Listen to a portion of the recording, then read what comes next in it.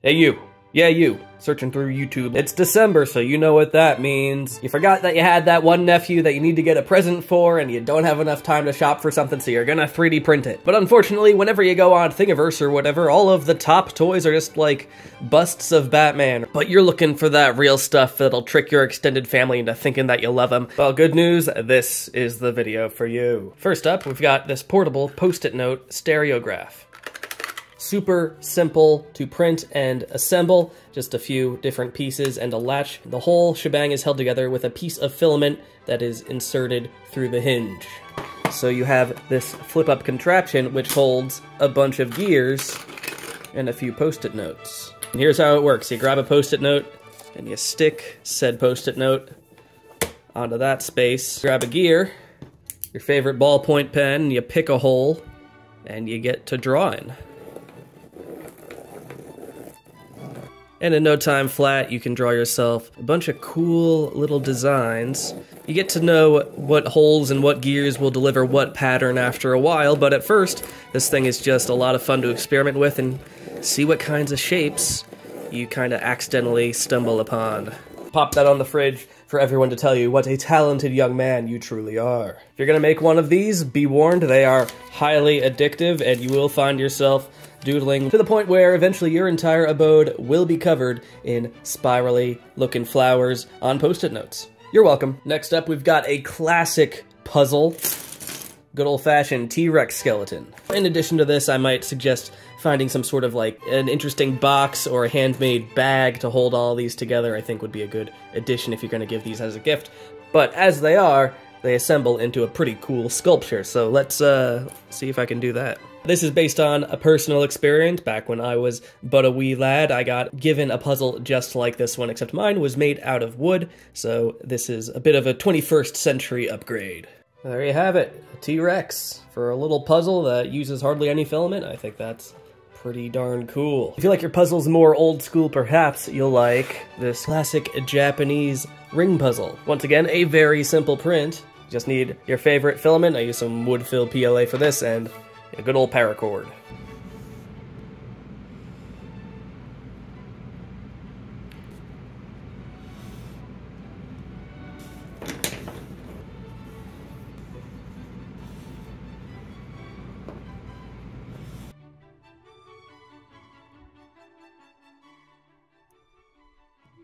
No, just a little super glue.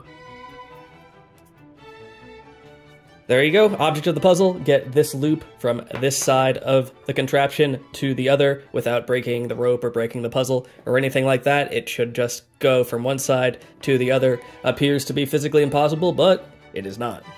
For as much of a classic as that puzzle may be, when it comes to classic games, there is only one reigning champion: good old-fashioned chess. This is a board that I made out of those free sample linoleum tiles you get at Home Depot, but you could go with whatever board you so choose. You could even 3D print a board. What we're looking at here are the pieces. This is a set of Dubrovnik chess pieces printed in wood fill PLA. They were all printed in this lighter white wood tone, and then these I applied a wax stain, and then over top of everything I gave it a coating of polyester resin. So far they seem to be holding up really good. These pieces also have an embedded hole in the bottom where you can actually load them up with pennies, so each piece actually has a very satisfying weight to it, and they're not prone to falling over. If I were to print these again, I would recommend printing at least a 25% infill. I went a little light on these, and they feel it a little bit, but they're still weighty thanks to the pennies. Also put a little bit of felt padding on the bottom just to give them that premium feel. I think it turned out really cool, but overall, very happy with this classic-looking 3D printed Dubrovnik chess set. But perhaps you like your multiplayer tabletop games a little bit more futuristic. Well, you're gonna like my next recommendation: Jenga Tetris. Originally released with a flat, stable base, this version kicks it up a notch and gives you this wobbly platform to lay out your pieces on. Players take turns going one at a time, raising a Tetris-like sculpture to the sky until someone knocks the whole thing over. If you want to add a little bit of spice to your game and make it a little more challenging, I found that it's fun to implement a rule where you need to have the next piece touching the previous piece that was just laid down. That way, it kind of encourages you to sabotage the other player in addition to just trying to find a place to put a piece. This is a legitimately fun game that I'm actually going to be bringing to parties and stuff, so highly recommended. Print yourself this, even if you don't want to give it as a gift. Make yourself one of these. It's a lot of fun. This next one is completely out of left field, but I think you're going to love it. It is a 3D printed travel didgeridoo.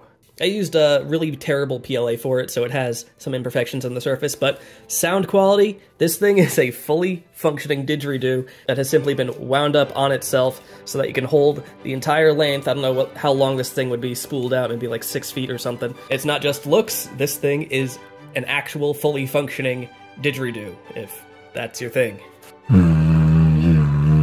Just a dead simple print with a completely unexpected use, and it looks really cool. Also, it kind of sounds like a fart, and farts are funny. Next up, don't call it a Beyblade because it's definitely not a Beyblade.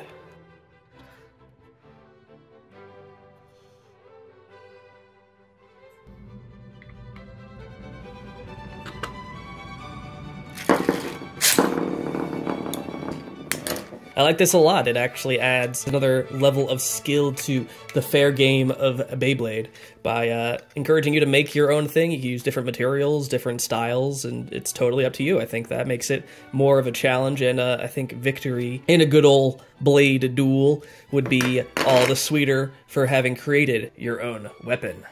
This next print is more of an artistic add-on to a classic Altoid tin. This one is a modified version, as you can tell, but inside is a portable watercolor set. As someone who does arts, this is just a delightful object to own. If I got this as a gift, I'd be just delighted. All it is this 3D printed insert, sits in the tin, but it just consists of a bunch of different compartments for different watercolored paints, as well as a little mixing area, and then on the top, I just glued in a sponge to kind of wipe off your brush. It's great to be able to carry it around in my pocket when I'm in a watercoloring mood, and if I got this as a gift and someone had made this for me, I would be, dang it, I'd be charmed as heck. You've probably seen them before, but allow me to introduce you again to the Flexi Raptor.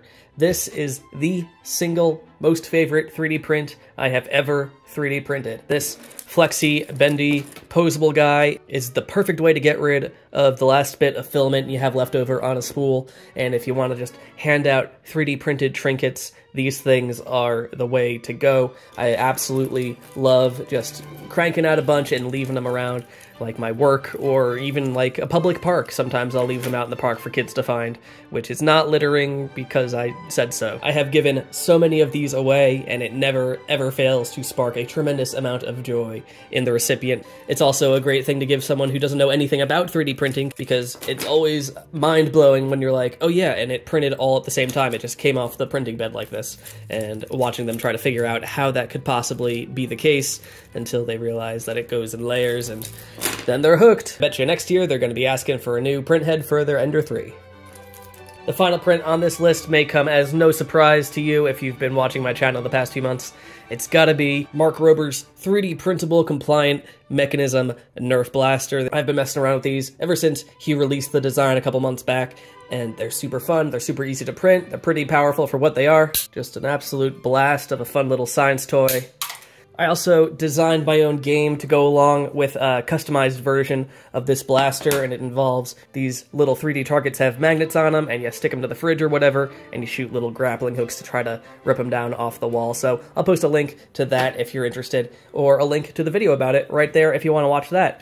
And for now, I hope that you have enjoyed this video, and I hope I have brought you some inspiration. Let me know, is there anything you think should be on this list that isn't? Let me know how you think I did. Thank you very much for watching, everyone. Hit that subscribe button if you would like to see more, and I will catch you in the next one.